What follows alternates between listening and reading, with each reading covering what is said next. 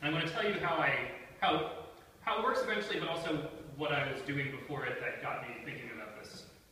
And a theme that you'll see throughout is that the only thing I know how to do is do stupid things lots of times. Oh, that didn't work how I thought it would. Okay. Yeah, people talk about data analysis, and I don't really know what it means, but it seems to involve people and CSV files. And maybe you have a lot of CSV files, and you look at all these CSV files and try to learn something cool. And maybe you have like CSV files from your company, but you might also have CSV files from like the government or someone else, who could be manual as well. And then you have a bunch of CSV files and connect them all together, maybe 10 of them, and you come up with something cool. And then maybe you have oops, what happened? Maybe you have a few people working on it. So you have like even more CSV files. And I've done a lot of this in my life. So maybe I've looked at like that many CSV files, but that's still not very many CSV files because like we have more like maybe like that many CSV files on the internet, and like that's more than this.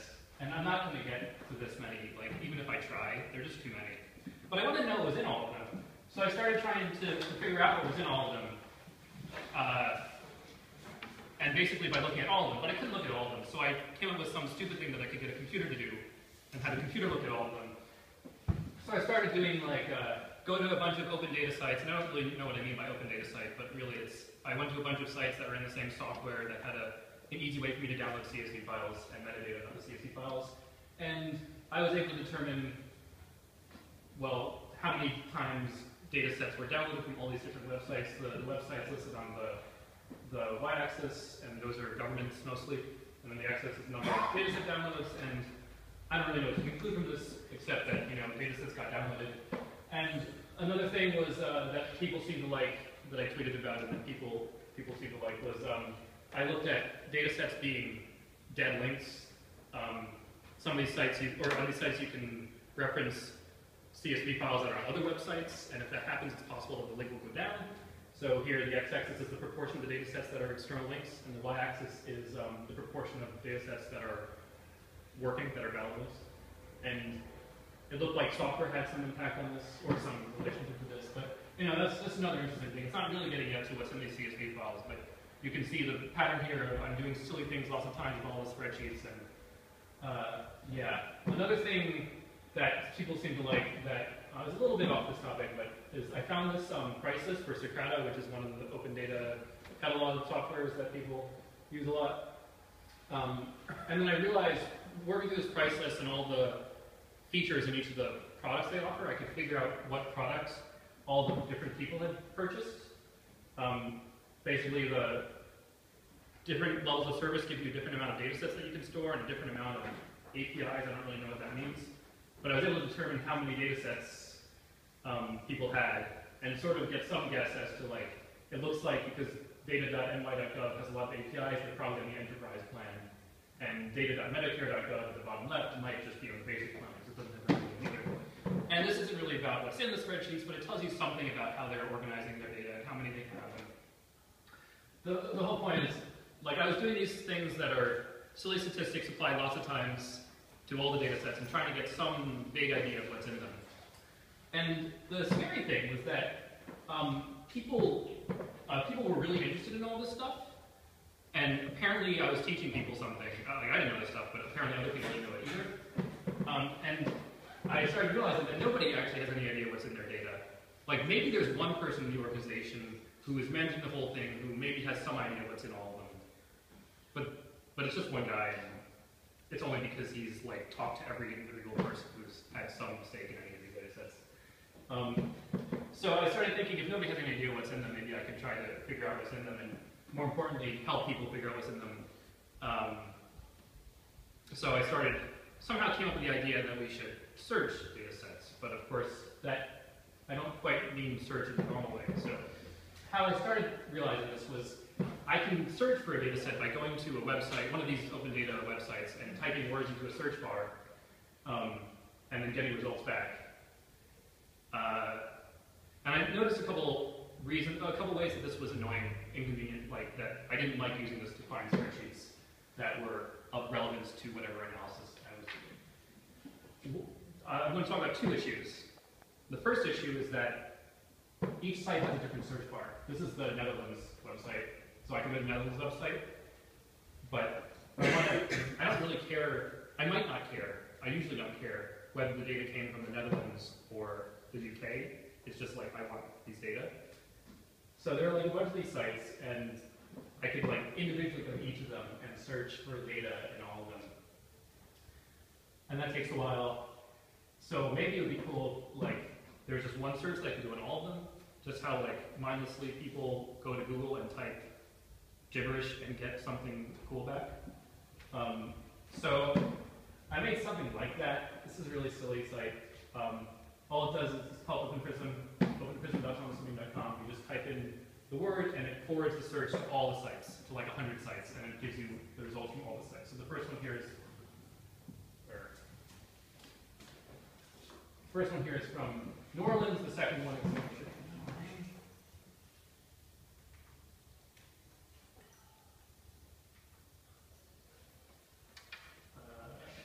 turn off my network.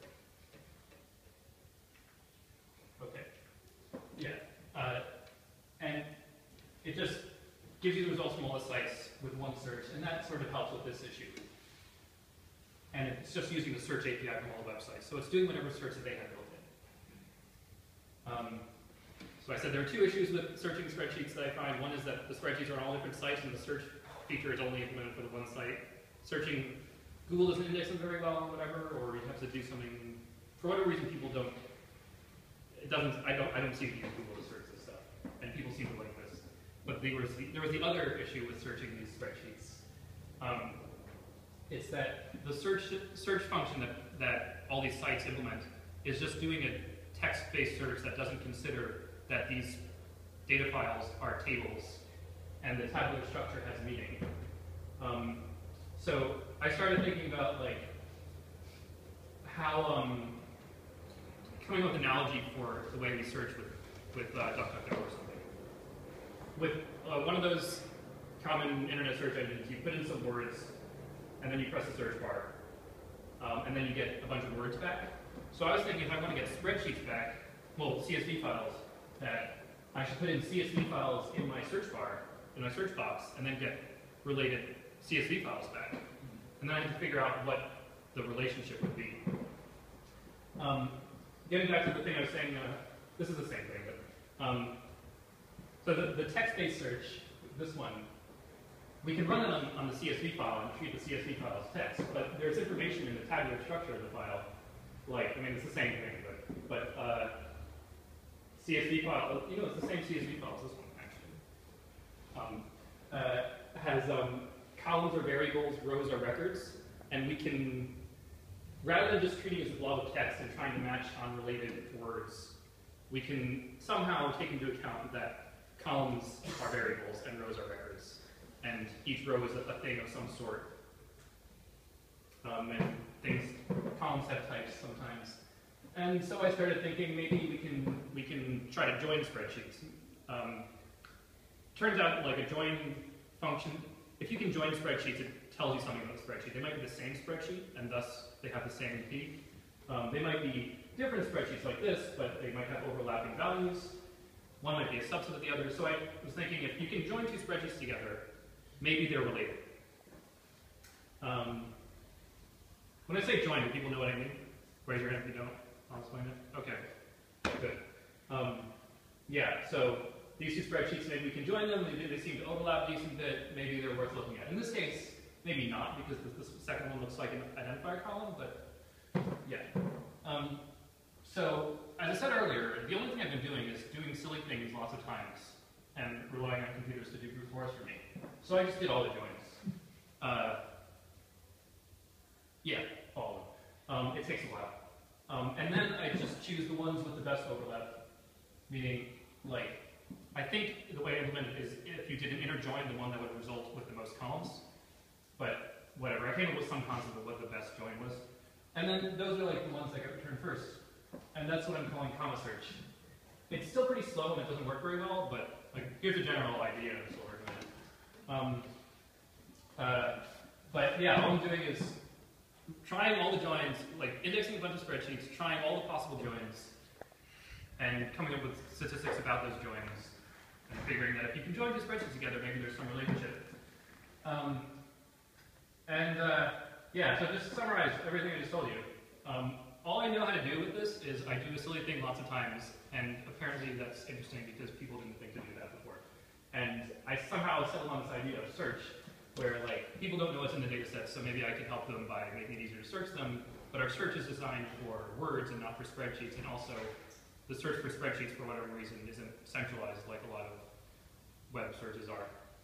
And so that's what this common search project is. I'm just really just doing silly join lots of times and trying to find a thing that works. And yeah. So what have you found?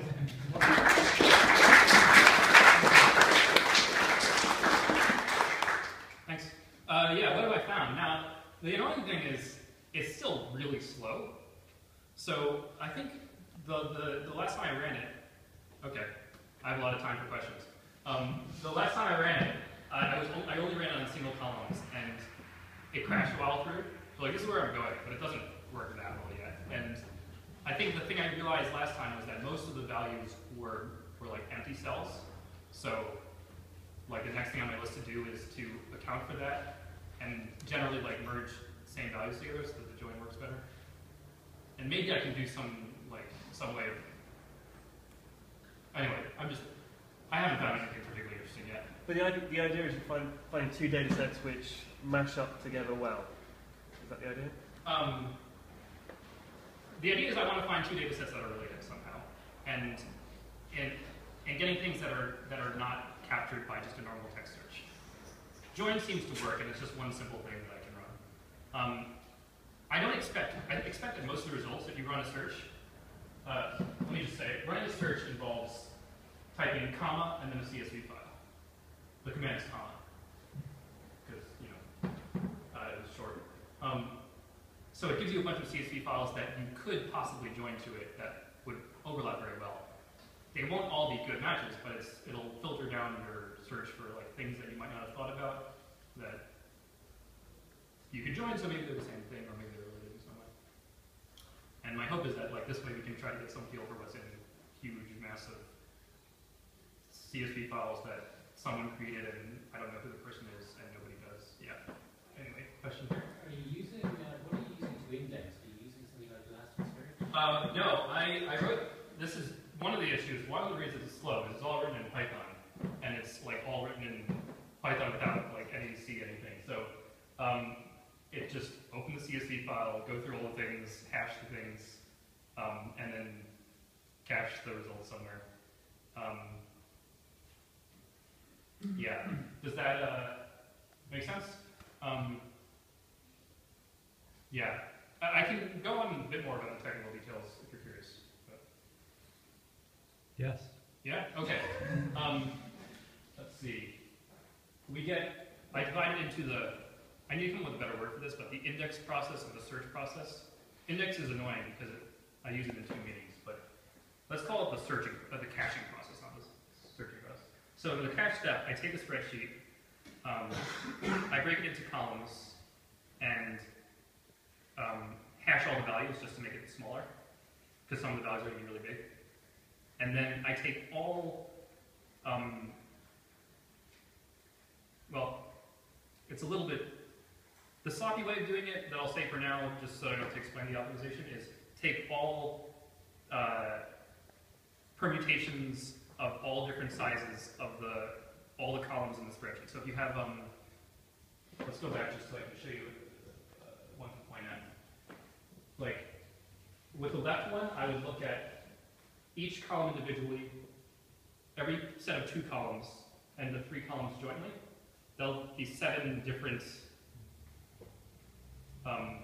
multi-column indices, and then combine all the hashes for all of them, and then I have the values for the hash values for all of those. Hash is just because it's smaller, but we can just think of them as the values. And then I do the same for the other column, and then I have just check the overlap between one and the other. It's the way it works is really simple, and then there's caching involved, and this is actually basically all I'm doing is, for things that take a long time to run, I'm using Pickle to serialize the output. I should switch that. But. I imagine it would work quite well for things like country names, where one column is a list of country names. Have you tried doing any identification of what the type of thing is in each column?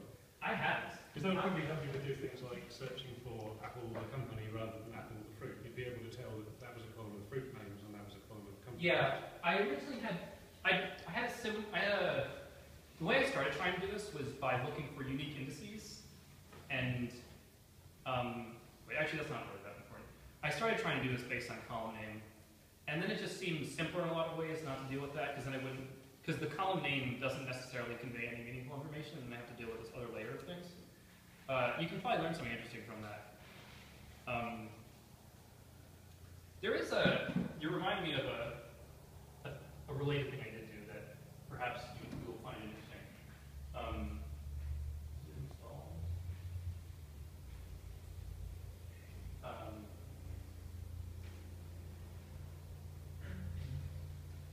Okay. I had this idea of looking at unique indices. Can people in the back see? Okay. Data table has columns and rows. Each row is a record. So the row has an observational unit. Like in this busstops.csv file that you don't see, but I have referenced here. Each row is a bus stop for a particular time of day. Let's just pretend it's bus stops to be simpler. So like each row would be a bus stop, or each row could be like a bus stop and the time when the bus arrives or something like that. And I was trying to figure out what that would, what the observational unit of an arbitrary CSV file was. And my approach there was just to find all the things that function as unique indices. And that's what this snowflake does. It's not a great name. I should change that perhaps. And I haven't come up with the thing that's like very, very like pristine and like gives you the answer exactly. But if you like look at the unique indices of a thing, you can start to figure that sort of thing out. And you can also do it by looking at the whole spreadsheet, but it gets you somewhere. I'm curious about your original quest to search all the data catalogs. There's this project datacatalogs.org that was... I took some of my list from there. Okay. Yeah. So is that just a thread that you sort of just left off, or do you think there's still a future there, or what do we do to solve that problem? Okay, you're wondering how to search all the data catalogs. How do I search for tacos everywhere? This way? I mean, I say there are two issues. One is that we only have the data from a few sites, and another is that the way we're searching isn't interesting. So I guess, yeah, the common search part is about the second thing. As for the first thing about how to get the data from all the different sites, I think these data catalogs are way more like built up than they need to be, and they could be much simpler websites, and we could that are much easier to crawl and stuff, and the data could be served better maybe. And then it's just somehow all these search engines manage to store caches of old websites, and like maybe I'm not getting your question properly. Well, there's datahub.io, right? That's the open knowledge maintained centralized place where the Canadians and the Germans and everyone puts a copy of their data sets, which they might list on their CCAN instances. The other thing is that CCAN was all about federation, but how much federation has actually happened? I don't know. Does anyone know? Can I add? There is a portal datacatalogs.org.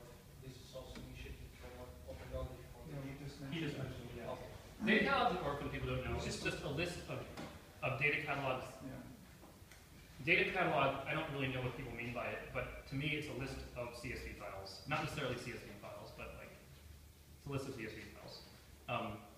And so if we have a list of all the sites that have all the CSV files, we can go to all the sites. CCAN has this thing built in for federation that you can merge them all into the CCAN thing, but I think that's generally the right approach, but it doesn't need to be, oh, okay, I'm done. We can talk on later. Cool.